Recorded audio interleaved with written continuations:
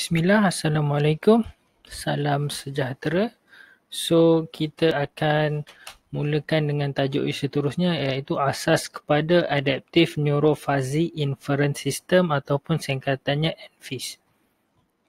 Okay, so ini sebenarnya adalah sesuatu yang lebih advance, okay, sedikit kecanggihan daripada ANN daripada video yang lepas, okay, di mana ANN digabungkan dengan fuzzy logic system. Okay, menghasilkan satu yang dinamakan ANFIS. Okay, so sebelum kita nak tahu apa itu ANFIS, ANFIS dia menggabungkan algoritma daripada ANN dengan Sugeno type fuzzy logic. Okay, saya takkan pergi ke mendalam mengenai fuzzy logic, tapi basically fuzzy logic dia adalah seperti ini. Okay, dia ada dua method, satu Mamdani, satu lagi Sugeno lah. Okay, so fuzzy logic contohnya seperti ini. Okay, dia ada beberapa rule, okay, beberapa peraturan. Contohnya di sini, sekiranya, okay, ini adalah input dan ini adalah dia punya rule. So, rule yang pertama adalah if service is poor or food is rancid, then the tip is cheap. Ini berkenaan dengan kita pergi ke restoran, so kita nak bagi tip ke tak, kita nak bagi duit ke tak kepada waiter ataupun waitress tu. Okay, so kalau service, kalau layanan waiter itu tidak baik, poor, ataupun makanan pula tak best, so kita bagi tip sikit je. Mungkin 20 sen. Contohlah. Okay, sikit sangat tu 20 sen. Okay, ataupun peraturan yang kedua, kalau servis itu baik dan kita bagi tip sederhana sahajalah. Dan rule yang ketiga, kalau servis baik, makanan pun best, so kita bagi tip yang lebih banyak. The tip is generous. Okay, so ini adalah asas kepada fuzzy logic. Okay, kita kena ANN kita sudah faham daripada video yang lepas. So ini adalah basic untuk fuzzy logic. Okay, so a typical Sugeno fuzzy logic is if input 1 is something, input 2 is something, then the output will be something like this. Contoh macam tu lah. Okay, dia tak ada number of neuron dan something. So, bila you buat fuzzy logic, so sebagai contoh tadi kalau kita buat ANN, kita tetapkan number of neuron. Okay. So, untuk fuzzy logic, kita kena tetapkan rule dia. Rule 1, rule 2, rule 3. Okay. Okay, saya ulang lagi sekali. Di dalam ANN, kita kena tetapkan number of neuron. Tapi di dalam fuzzy logic, kita tetapkan dia punya rule. Okay, sebagai contoh inilah, kalau servis tak baik, makanan pula tak sedap, memang bagi tip pun sikit ataupun tak bagi langsung. So, sebagai contoh yang itulah. So, apabila ANFIS yang menggabungkan kedua-dua ANN dengan fuzzy logic ini, so gabungan itu, maksudnya rule ini akan dihasilkan menggunakan back propagation ANN. Okay, in ANFIS system, the membership function and the rules of the fuzzy system are being improved by the back propagation ANN.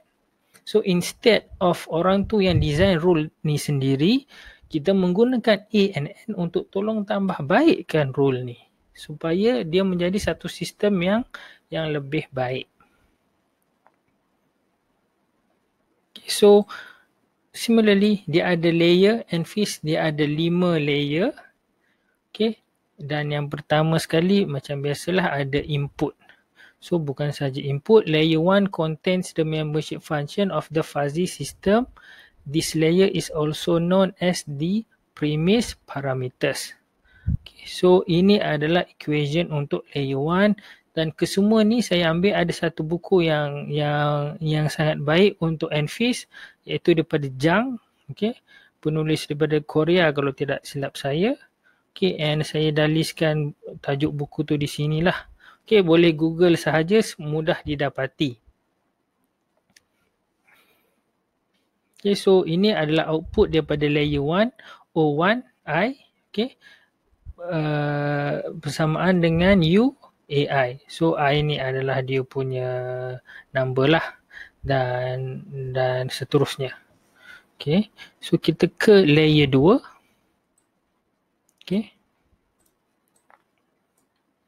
layer 2 is the place where every node R is a circle node labeled with this label, or you can see like a pi label, which multiplies the incoming signal and sends the product out. So dia akan darabkan signal yang sampai ke layer 2. Each node output in this layer denotes the firing strength of the rule.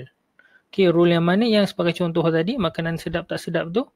Okay, so ini adalah equation dia di mana AIX darab dengan UAIY. So bahagian X ni, okay, kalau dia bahagian 1 darab dengan yang bahagian kepada Y.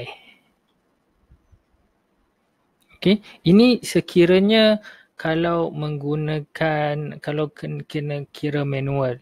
Okay, di dalam MATLAB memang sudah ada toolbox dia, tetapi sebelum menggunakan toolbox kita kena faham teori di sebaliknya lah. Kalau tak, kita run dan kita tak tahu apa yang kita run. So in layer 3, each node is a circle node labeled N. The ith node calculates the ratio of the ith rule's firing strength to the sum of all rules firing strength.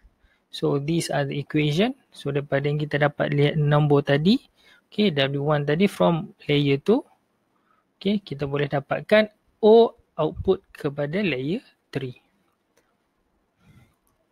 So the second last, we have layer 4 is the place where the linear function of the input signals are added. Every single node in layer 4 is a square node with a node function.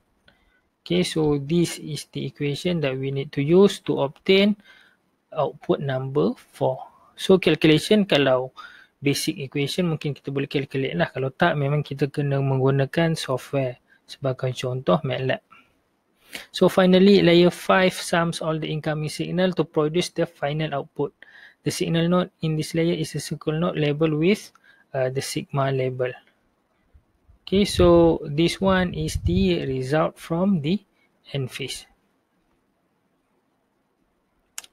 Okay, so if you want to use ANFIS in MATLAB, so that is basically ANFIS, the configuration is similar, okay, lebih kurang with ANN. Cumanya bahagian sini dia mula determine dengan dia punya rule. Okay, rule yang sedap tak sedap tadi itulah. Okay, so untuk menggunakan ANFIS di dalam MATLAB, ini adalah dia punya coding, NEURO Fuzzy Designer. Okay, yang kedua ni kalau kita nak dapatkan dia punya data. Okay, nanti apabila dah sampai kepada video ANFIS nanti kita nampak ada sedikit perbezaan di antara toolbox ANFIS dengan toolbox ANN. So kita akan tunjukkan mana kita akan gunakan evalFIS ni lah. Okay, so untuk kita tamat di sini dahulu. Kita jumpa di video seterusnya ANFIS di dalam MATLAB. Terima kasih dan Assalamualaikum.